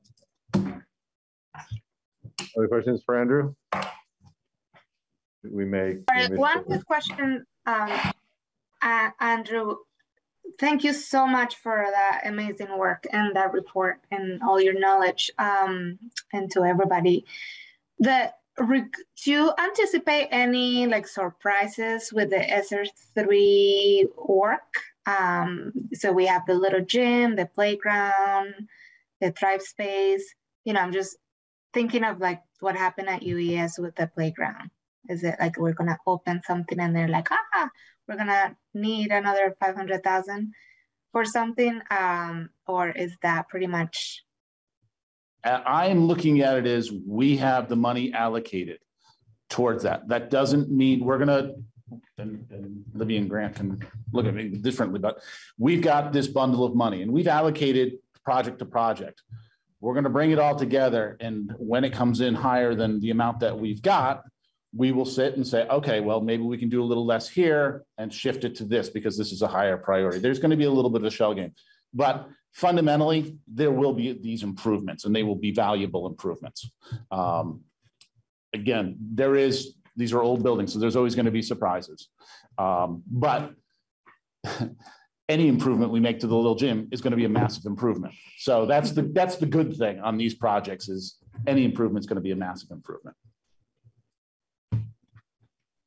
Thank you. Other questions for Andrew?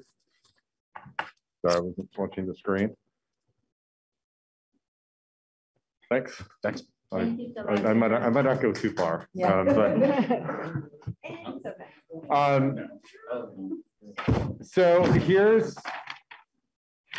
how I'm going to handle the board action. I would actually like a motion and then handle the discussion on that motion rather than have an open-ended discussion without a motion. So, and we can amend the motion as we see fit. But do I have a motion to approve the administration's request to allocate $1.5 million for a track. I move to allocate $1.5 million for the track. Do I have a second? Second. Discussion. And I don't know how to handle that, Lydia. I don't know if you, I know you got some questions by email. If you just kind of want to go through and maybe see if you can answer a lot of those. Sure. And then we can open it up to further questions. And I would like to invite my partners in crime to the chairs right in front. Yeah. Gentlemen, thank you. Yes, you too, Mr. LaRosa. Thank you. So you can add your brilliance. Matt is also on the, yeah, if we need him. He wasn't feeling too well tonight. So, so one of the questions that was sent to me is this the best use? What else did you consider? And I just want to remind the board that we've had tons of conversations over the past year of infrastructure projects and needs ever since we knew a considerable amount of federal money was coming in. And so this, when I'm asked what else did we considered the small gym, we consider the, you know, all the cafeteria and kitchen renovation at MSMS, all of those things were under consideration. It's our job, knowing all the funding sources that are available to us, which funding sources work for what, right? So if the board remembers, we started talking in the very beginning about using all of the ARP ESSER or ESSER 3 for windows. That was our first go at it. We got a lot of feedback about that from the community. We got feedback from the Agency of Education about, hey, I'm not sure that's gonna be an allowable expense for that. And so we had to rethink what we wanted to do. So we moved that back into the capital fund, which was the plan prior to us knowing our professor was here. So when we're asked what else did we consider, the track is part of that long laundry list of projects that we've been talking about for quite a long time as a school board. It's just figuring out which funding source goes best with which project. So eventually we came down to it that the fund balance, the best use of the fund balance would be for the track. So that's kind of how I'm thinking about that piece. Trying to read my chicken scratch here, sorry. Why not commit the whole 2 million? Grant gave me some really easy math to consider for this, so I appreciate that, Grant. I wanna say that this estimate for the grant is just that, or for the track, sorry, is an estimate. We don't know exactly how much it's going to cost because we haven't designed it yet. So this is a best guess estimate from Andrew working with the engineers out there with that feasibility study, which is a 3-page document. You know, this 3-page document is not the design of a track.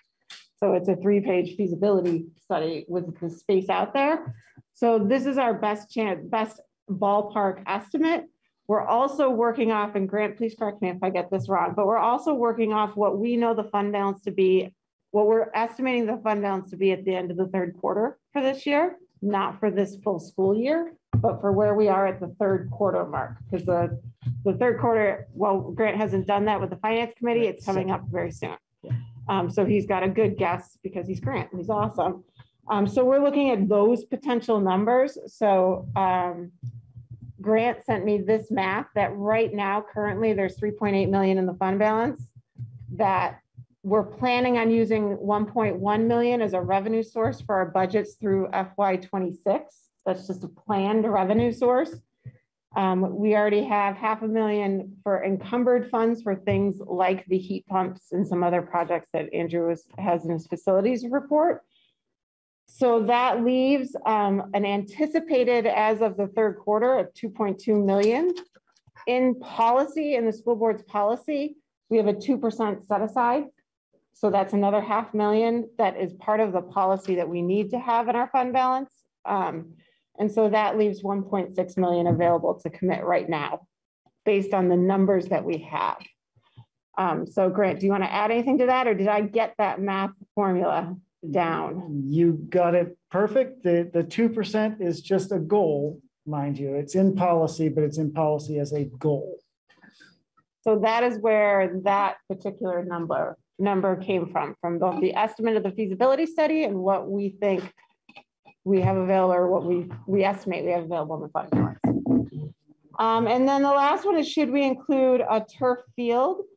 with any project that is this grand, and I'll let Andrew talk more about this because he can be a little bit more articulate than I can, but I know from our experience with the auditorium and playground and things, any project at this much money, you have what I call add-on, which may not be the accurate term. My layman's term for it is an add-on, and you have a bulleted list of add-ons. So for instance, the covering the seats, upholstering the seats in the auditorium at MHS was an add-on that wasn't originally part of the original plan. But when we had extra time and money, we decided which add-ons to include in the project. So right now, the turf is not part of the, it wasn't part of the feasibility study done. It doesn't mean that it's not going to be on there, and it doesn't mean that it's necessarily going to be an add-on. It could be something else, but that's part of the design part of this, I would argue. And we're, as I do my workout every morning, and the workout person goes, "You're not there yet. Don't worry about it yet." So we're not there yet with the turf field. But Andrew, do you want to add anything onto that? You're absolutely right. This original report was just a feasibility. We had talked about the track. I mean, there'd been a lot of talk about the track. And before we got sat, and I had this vision of someone sitting in the room saying, "Should we do the track? Let's vote on it tonight," and not knowing whether we could actually do it. This was just sort of a proof that yes, if we wanted to do the track. And absolutely that, like any of these projects, like the special ed suite or whatever, if the intent is to explore it further and look at it, we're absolutely going to have to look at all that. If we do an 8-lane track, what does that look like? What's the effect of that? If we do 6 and an 8 straightaway or whatever, we have to go through these and run through these. And ideally, there's a group that is put together to help explore those options that can make reasonable decisions and come back with a proposal that says, yeah, actually went through it and looked at all that, and it just goes to a point that we don't think the public would want it. We couldn't hold a state meet because we don't have enough parking to hold a state meet, and those kinds of things, to come back and say, this actually is the real project that we think is the most viable. And if there's adds to that project that could easily be done, then those could be part of that as well. But as Libby said, this is just a starting point to this, and there's still a lot of work to be done. I think those were the questions that you sent me. All right. Anyway. Other questions, comments? Yeah, I have a few questions. And more about the process, about how we got here. One was like, how much was the feasibility report that was done? And so, yeah, I'm just thinking about the timeline, and if there are any specific plans to ensure there is an audit on accessibility plans for our kids with disabilities, neurodiverse, that will benefit from this track. How do we prioritize the voices of the amazing people that put this forward, against the voices of people that we've heard from, net zero, literacy, not against, but like what is our process as a board to make those decisions? And then, yeah, what are the consequences of not deciding tonight are some of my basic questions tonight. Was your first question, Amanda, how much money was the feasibility study? Yeah. About $10,000. Thank you. And then some other questions, places like the literacy, special education, all of that feedback that the board has received. We, as the board will remember in other presentations that I've done, we are doing work towards that. So those aren't in the track and that work is not in competition with each other in any way, shape, or form. So other areas that I've spoken about in previous board meetings address the work that we're working towards with that piece, those pieces, I should say. And then the accessibility, we wouldn't be able to create any type of structure without it being accessible.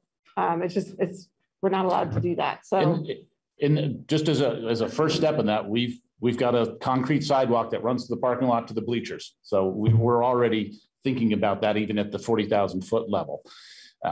And so individual features, that's exactly why you have a design committee to get together to address those. And our current track, I would argue, because of the uneven surface and the gravel, is not necessarily accessible at the moment. So this would be a great upgrade for accessibility purposes going forward.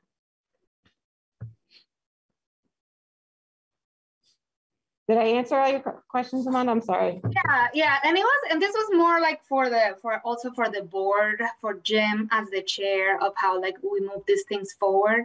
And then what are the consequences of not deciding at this today? And just like, because I'm just thinking of process of getting here like this.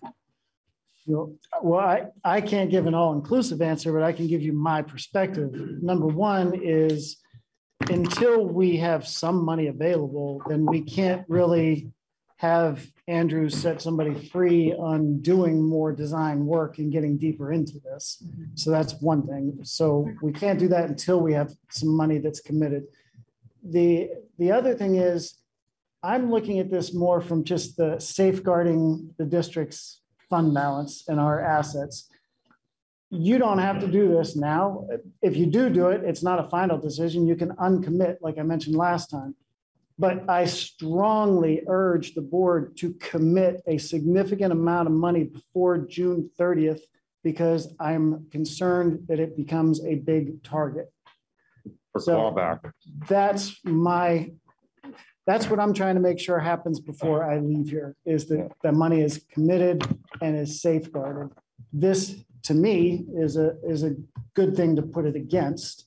And as you go along, as Andrew said, if something pops up and you decide this isn't what we want to do, well, then you can uncommit whatever's left. It's not like we're going to spend $1.4 million in the next couple of months. So I would like to see it set aside. I think it does give us the ability to start moving forward. It is a commitment right now that you are saying you really feel important. This is important and we should move forward. But if something should change, you can turn that back, with the exception of whatever money we have spent against it so far. Yeah, and I want to go to process too. I mean, this has been part of a discussion for, I think, as Libby laid out, in various contexts for over a year. I think we've had quite a bit of discussion and quite a bit of opportunities to ask queries, and including the last two meetings. I think we can always improve process, but I think we've had a pretty comprehensive process on this.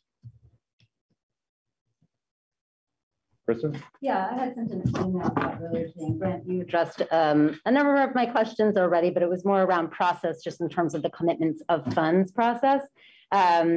I'm wondering, what is the board's role on this beyond the commitment of funds? Is there a final go ahead the administration would need to receive from the board to officially initiate, like a more significant aspect of the project? Or is, once it's committed, is it sort of off and running? Like, will we need to make a decision on this again, other than just committing the funds? When you commit the funds, it doesn't, we're not going to go off and spend $1.5 million without you knowing anything. What happens is the board is responsible for approving contracts, any contract over $50,000. So you would see if all of a sudden we start going off to the races with, you would see it. So really the expense that we would start incurring, that you might not know about unless you're seeing it in your quarterly reports or asking questions, are some of the design and engineering work as we start trying to plan it out. So that's it. When we got to the point where we were actually awarding any kind of significant contract, we would have to come to you by policy through our bidding and contract policy. Okay, that's really helpful. Thank you. And then briefly, what's the process for uncommitting funds? Is it essentially just reverse voting to uncommit the funds, basically the reverse of what we're doing now? Yep, somebody would make a motion to uncommit X number of dollars that had been committed for such and such a purpose. Okay. That would be, or to repurpose it, or to refit. Or true, to commit it to something in lieu of what it was. Okay. My next question you already answered. And are there any categorical limitations to what fund balance can be used for? Or is it basically up to, like, are there any types of projects, things that are not eligible for use of fund balance? You can use fund balance for anything you can use the general fund for. Okay. So, no, I mean, we might need to check with the agency because it's a project to make sure that there's no issues with that. But a lot of times that's only if you're going after state funds for getting reimbursed, which we wouldn't be in this case. So no, as long as if it was something we were going to spend our general fund money on, we can spend our fund balance on. That's something that the public has given you the authority through an annual warning article. Mm-hmm. Great, thank you. Mm-hmm. And I will say there's been a few people that have asked the question, if you commit 1.5 and the project costs more, which right now the estimate was more. I realize that, and it could be significantly more depending on what else gets thrown in there. That's whenever we would start looking at, okay, how much more? And then what are the options? Like Libby mentioned, I'm doing the third quarter report. This is for 1.5. I think after I'm done with the third quarter report, I may say that there might be another couple 100,000 or so that might actually be available too, that would cause no harm. The other thing is that 2% is about $500,000. That's a goal. If we were $100,000 short and you wanted to use some of that money, you certainly could, because it's just a goal, which most districts don't have that flexibility. The other thing is, say we were $250,000 short. Well, we could next year, when we're doing the capital plan, we could say, you know what, we're going to push windows one more year and stick the track in for FY24 and get $250,000. There are definitely ways that we could bridge that gap once we finish with priorities. There are ways we can figure out and address that difference. But if you set aside $1.5 million, that's a big chunk of the problem we don't have to solve when the time comes. So. Is that your question, Mia? Yeah. Good mind reading, Grant. Jill. Another question was, is there a debt that we have that we're paying interest on that this would also be a possible expenditure for? Yeah. Sorry, I've given up. Don't worry about it. So the only thing that comes to mind would be bond payments that we have. And we have 4 bonds. One is for when we bought into Beamer, so that you can't pay off early. One is an old one from like 2008 that is not eligible. So there's 2 bonds. One was a $2.3 million bond from 2013, I think, and then the 4.9 from 2018 or 19. So those 2 bonds, theoretically, you could pay those off and avoid the interest. But we, like most municipalities and school districts, go through the bond bank, the Vermont Municipal Bond Bank. They're not they're not in the business to allow you to pay those off early, because they use those proceeds to issue other loans.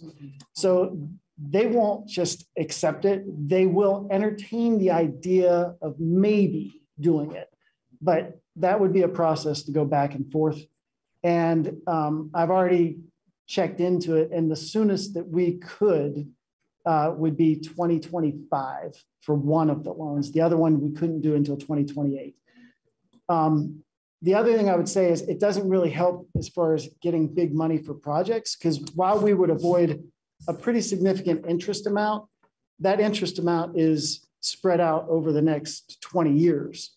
So the amount that we could actually garner would be just what was in the FY23 budget that you approved, which is 1 year's worth of interest.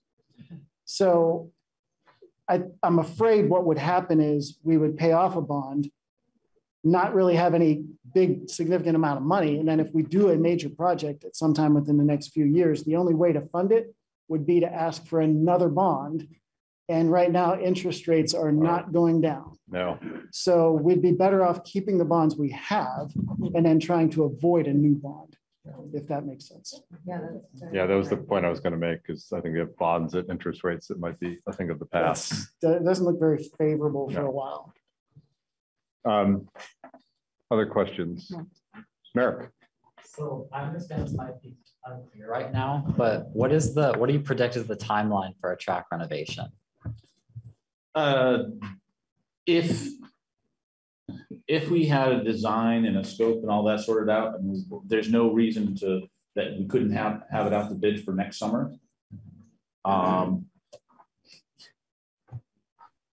Yeah, if we wanted to. Now, if it expands to turf and relocating stands and baseball fields to accommodate 8-lane tracks and things like that, then maybe it pushes off. And also, you know, who knows what who knows what costs are going to be next summer, but we anticipate if you hold off a year to save them, but that generally doesn't work. Just spend it and be done with it. But if we had a design process and input and buy-in, there's no reason. One of the other things that is going to need to be put out on the table is it's going to take more than 8 weeks to do. So we're going to have to, you know, soccer season or track season or lacrosse season, we're going to have to do some give and take and utilize Dog River and stuff like that. So that all that stuff that's further down the road, but that's a real consideration. Present to folks. Let folks understand. And as a reality check, just not meaning to poo-poo the idea, but just so you know, if you go with artificial turf, you're probably doubling this estimate. I would think so, yeah. It's a big investment if you're doing that. I'm not saying you should. I'm just saying it would then become a big challenge to be able to get the funding necessary to be able to do it next summer. So next summer is something that I think would be reasonable if things go well. But if the scope increases a lot and we can't afford that project, then it may get delayed. Yeah,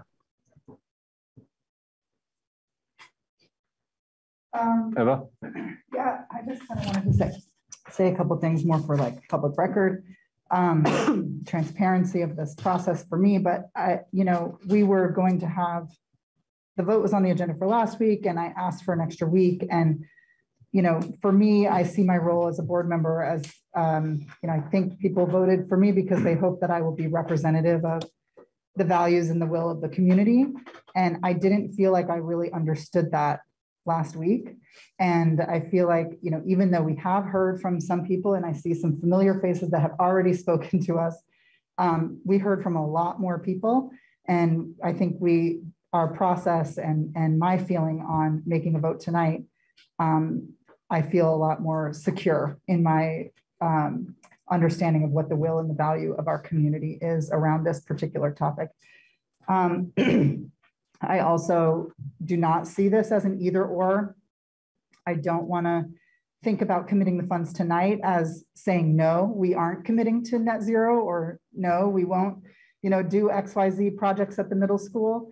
I think that this is an opportunity for the community to improve our processes around big spending decisions like this. I think that our admin team does an amazing job, and you all are super thoughtful, and you have a lot of knowledge in your brains about what the process was from a perspective that I don't share and the community doesn't understand. So it's no question about how much thought any of you have put into it. It's more about transparency and public engagement around something like this. There's a lot of decisions that come across this table for us to vote on, and they do not all require, I don't feel a sense of requirement to engage the community about every little decision that we make. But something like this, where it's $2 million, really, if we're going to do it right, eventually, 1.5 for tonight, that's a big deal, and it's a big expense, and I want to feel secure that we have community support in that. And I do feel more secure tonight than I did last week. So I just want to thank everybody for weighing in. And then back to the commitment thing, another thing that makes me feel really confident making this decision tonight is exactly what Grant said, where it's like, we're in the commitment process, we're earmarking the funds, we're saying that we believe in this project, we're putting our support behind it. But if in the next few months we stumble across something that tells us that this isn't going to work for one reason or another, or we aren't going to be able to come up with the remaining funds to do the project right the first time, then we have the ability as a community to decide on something different. So yeah. I think we can always look inward and improve our process. So I do think there's room for improvement from a board perspective. And the idea that Mia and both Kristen, I'll just echo that about the facilities committee is a new committee, but we do have the opportunity to be more helpful in sort of prioritizing and engaging community, that sort of thing, when stuff like this comes up. Joe. I have a couple of things. I try not to talk too much at board meetings because our time is precious, and a lot of times folks say things I might already be thinking. I've put a lot of thought and research into this vote tonight. It did take me a little off guard last week, but I am feeling much more prepared. So even though I was tired last week and wasn't sure where I was going to fall, I appreciate that time. I've done some research into what tracks at U32 and St. Johnsbury cost, what turf fields cost. I've talked to coaches and athletic director.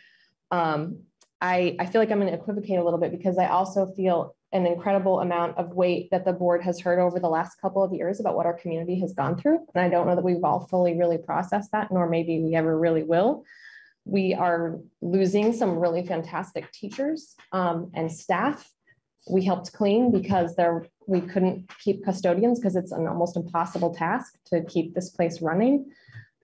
We have people who are really struggling. Our students have talked to our student board members have talked to students about the really dire needs that our students have about how they're going to go into the world after what they've experienced at their high school. So I do not take this vote lightly. I think I'm not trying to be the skunk at the garden party, quite the opposite.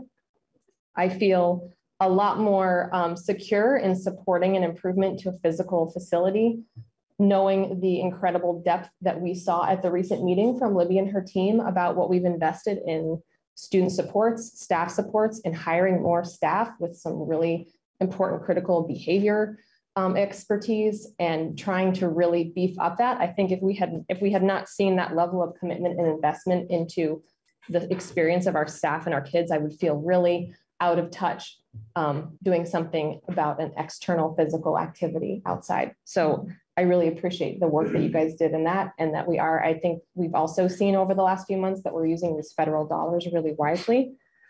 I also, as a parent on the parents group whose 8th graders graduating and is going to be coming here to school, we're trying to figure out how to celebrate the end of the year, which is coming out of a really strange year, and trying to scrape together what we can to put together some sort of a fun celebration. So there's a lot of competing priorities, I guess, big and little.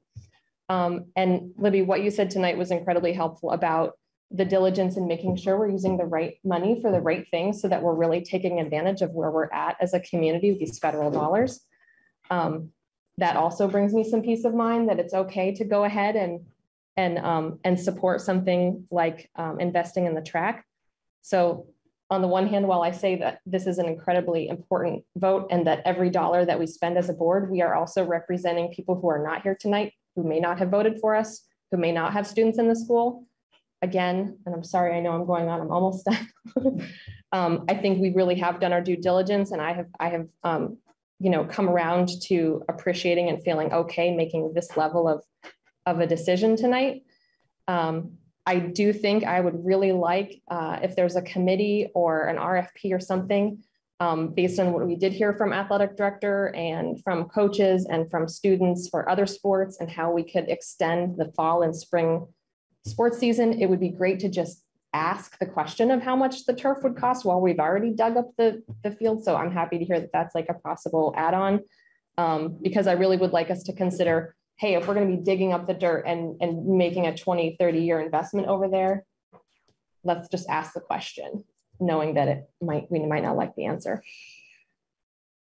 So I thank everyone for indulging me in this. I really want folks to understand that, and folks who may be watching and wondering, who maybe haven't followed the board meeting, that there is a lot of really important investment in our MRPS community. And it's nice to be able to make a vote like this, but also that we have done a really good job of managing limited resources during a really challenging time. Thank you. Thanks, Jill. Very well said. Yeah. Yeah, I just wanted to chime in a little bit with the gratitude that we took the week to think about it and hear more from the community. And of course, gratitude to everybody who showed up tonight, because I too have been thinking about this a lot over the past week. And certainly the majority of the comments that we have received are in favor of updating the track. And that's with good reason. Everyone who has written to us and spoken tonight has spoken so eloquently on that. I'm obviously not going to just reiterate what's been said, but I just wanted to share that it all resonates very much with me as well. I, like Charlie and George, also get a little emotional because I too am an old trackster, and it sure is, everything that people have said, it sure is a way of finding one's identity. I also want to note how wonderful it is in so many of the comments that we got to hear people using these reasons of inclusivity and accessibility and the equanimity of track and field. And it makes me feel really good that is something that is part of this conversation, because it is so important.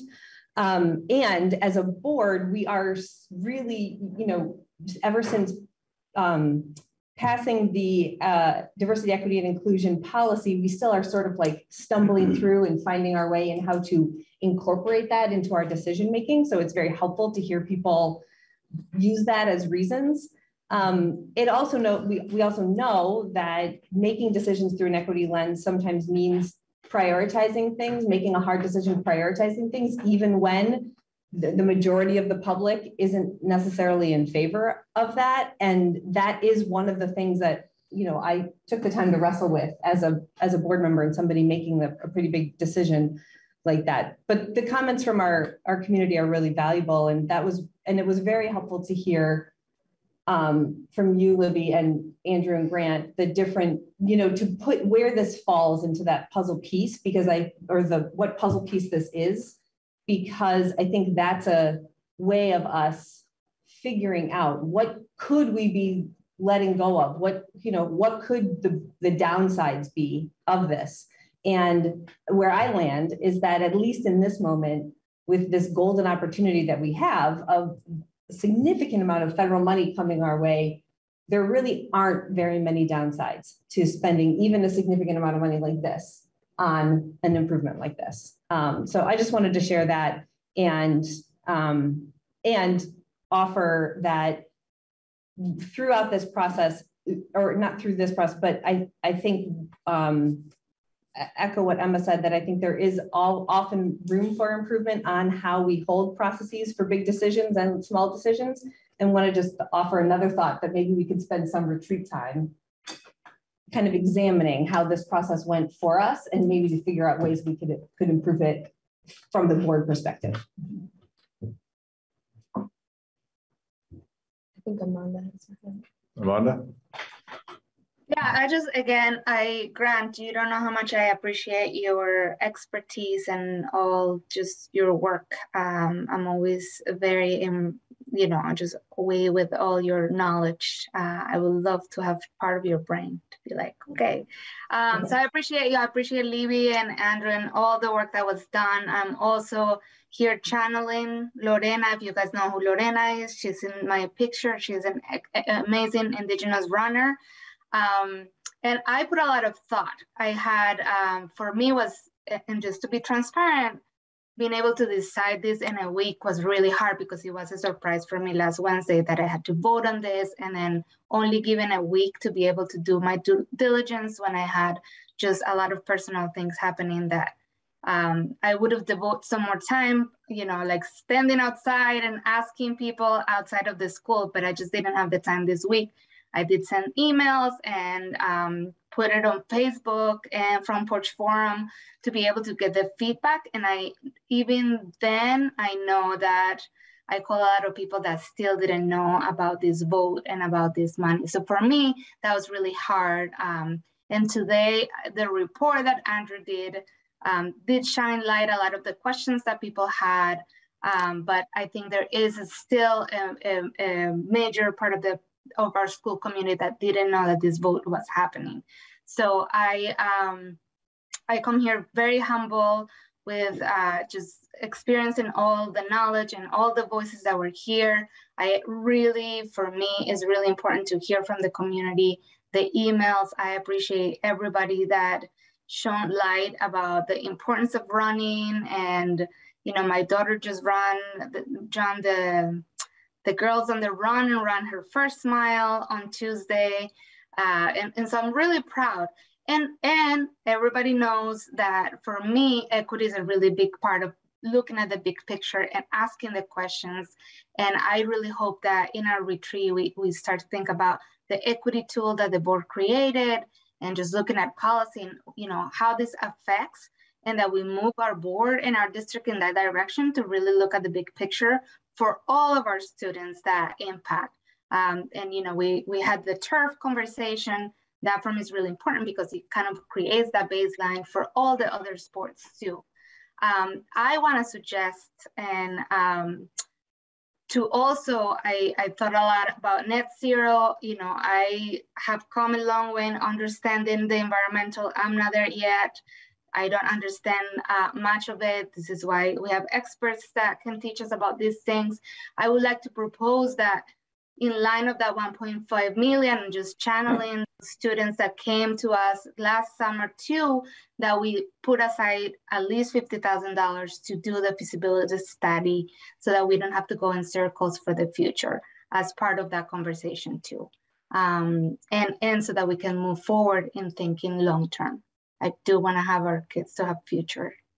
So this is all great, thanks. Can I ask a clarification of what Amanda was just proposing? Amanda, were you saying draw 50,000 from the 1.5 million, or are you saying, are you offering an amendment to the motion then? Yes. Okay. Do I have to say it? Teach me the place.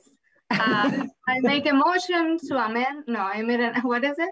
To amend the original motion. Who made that motion? Was it Emma? Rhett made the motion. Correct. To set aside the 1.5 million, 50,000 for a feasibility study. I did ask a few people. I think. Oh, sorry. I think Rhett needs to amend his own motion. And also I think there's a question of asking whether there's 50,000 elsewhere for that study. Right. Jill, our parliamentary, what do we do? I think Rhett has to amend his own motion. Okay. And I would like to ask if there's $50,000 elsewhere for that. So the math that I'd given to Libby added to 1.6 million, right, as opposed to the 1.5. So I think I'm not sure if the language was what the language was, but it needs to be that we're committing 1.5, like the warning said, or the agenda said. Right. I would say if you can keep that warning or that motion at 1.5 for the track, you could entertain another motion to also commit 50,000 toward a feasibility study. Or, you know, the other thing is there's a list of set asides in the quarterly report that you get. I could just simply add that as we're going to set that aside. So it's nothing you would have to actually vote on. It would just be incorporated with that list of other set asides that we already know about. So either way is fine, but I don't think we need to take away from the 1.5 because we've got more than that available. Right. Yeah. We also don't know we still don't know what we're trying to define yet. So I think it would be good to kind of let's define that. Then we have a sense of what we really need for that. Okay. Do a little research on that. Sounded like Amanda wanted to. Yeah. But yeah, I talked to a few people and from the net zero world in the city, and they say around 30 to 70,000 is the ballpark for what the study will cost. And so that is what I got. 30 to 70. So I just kind of put at 50. 50 was the number of 1%, but 30 to 70 was the other. And so that's what I have. I just also, when doing research to make my decision today, I was kind of going back to just like public comments and got into the net zero presentation by the students where we actually committed to write a policy on this same thing that we just never got to the policy committee. So I plan to bring it back because we did decide that in that meeting and made a motion that the policy committee will look at a policy around this issue. So. Yep. Well, I think we definitely need to have a net zero conversation among the board and then figure that out. And sounds like there's resources to do that.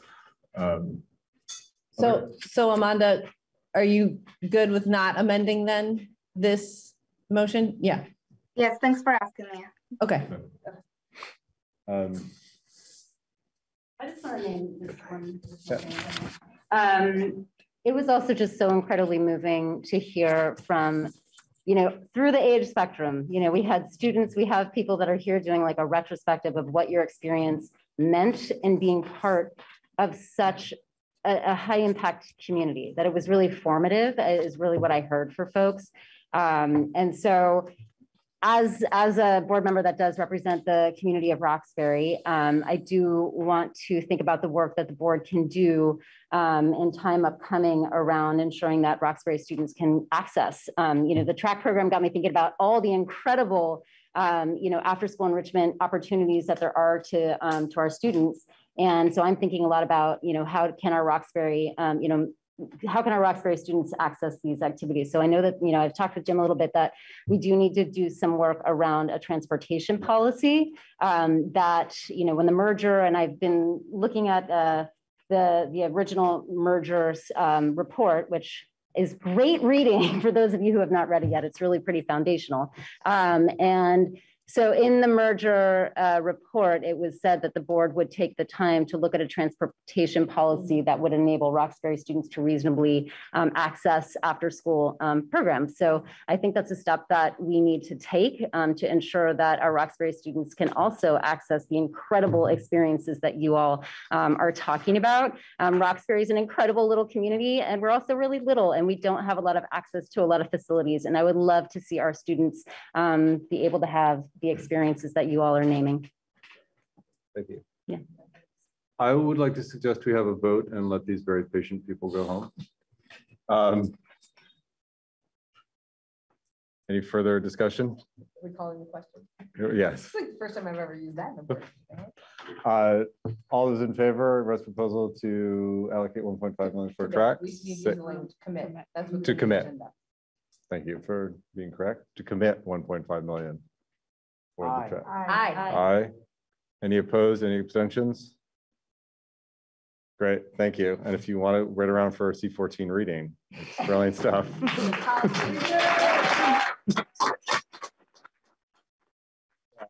and thank you, everyone. It was wonderful to hear everyone's stories and see the community come out like this. It's truly moving. We appreciate all the hard work. Very exciting.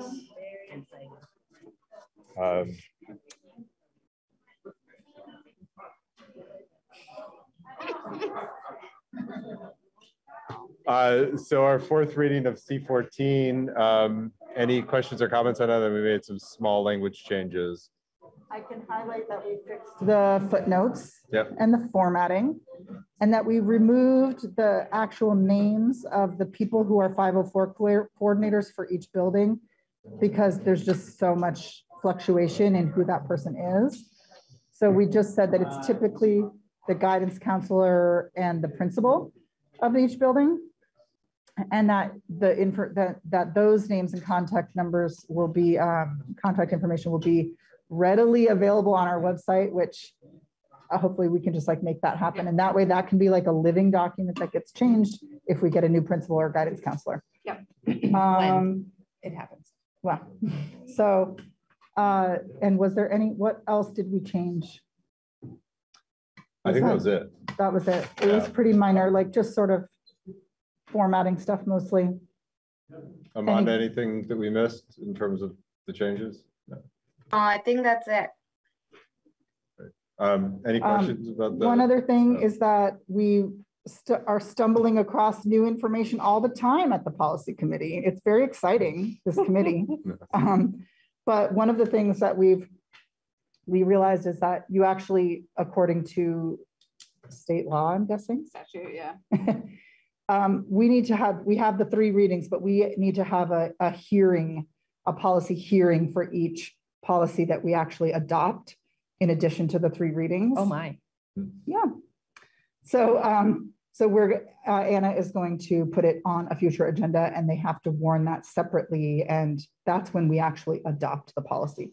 So the It could be adoption. during a regular board meeting. Right. It's not an Oh, a extra board meeting. meeting, not a policy committee meeting. A board No, it's meeting. not an Right, extra okay. meeting. Right, but it's just called a Okay. hearing. It's not one of the 3 readings. And then it's sort of warned more Yeah, we've just clearly. been warning it inaccurately. Okay. Yeah. Well, Anna, thanks for getting on top of that. Yeah. Yes, thanks, Anna. Keeping Does us that mean that straight. we have a bunch of improperly enacted policies? Mm, Maybe. they maybe were not. warned, but they Yeah. just weren't. Yeah. They weren't blasted with fireworks. So Yeah. it's happening. May I don't know if I asked this last week, but are all the policies that need to be considered on the website? Yep. There are no, any additional policies? There aren't any, We don't have. there isn't a bucket of sort of unfinished policies or anything like that, or I don't know. No, I mean, all the unfinished policies will come to you as part of these for new consideration. I will say, Rhett, that we get the majority of our policies come to us from the Vermont School Boards Association, the VSBA. So I should look there too. So if you And look may be there, additional things there. yeah, like, Just because I would just want to. so they have a model policy manual that's actually very well organized Okay, and thank you. labeled and categorized and numbered and structured, which we're going to be moving towards that. We're going to be moving towards that organization for our own policies, just so that they align with the VSBA. So that if people see a policy on the VSBA that they're hoping that Montpelier has, and then they come to us, it's not with a different number like C14 when it should be A12. So we're going to be aligning more with the VSBA policy page. So you could always look there at like their recommended policies. And I just spent, Emma and I spent a chunk of time separately putting all in an Excel document that eventually, you know, you can look at it, which has like the mirror of here's the recommended policies from the VSBA, the ones that we have, you know, the ones that we should have, that we want to have, so that maybe some of you want to look at it and will say, hey, we should have that policy, that, you know, we can take that. So that's a fun little Excel exercise I've been doing, and Emma has also been playing with at different times. So yeah, so that's great. And that we do have a few other policies from community members that might come up. Yeah, no, new policies come up too, just from new requirements of law and things of that nature. So we're not voting on this policy tonight. No. No, because we need to just have a hearing. Yeah. Okay. Yep. Okay. Yeah, and we also had, there was something faulty with our 3rd reading, wasn't there? Didn't we post the wrong thing? It was, right, that's why we had a 4th. There was Yeah. just formatting issues with that. Yeah. That we fixed. That next time we'll vote. All right, any further questions or comments on the C14 policy? Motion to adjourn? I move to adjourn. Second? All those in favor? Aye. Aye, great, thanks. Great work, everyone. So. Thanks, everybody.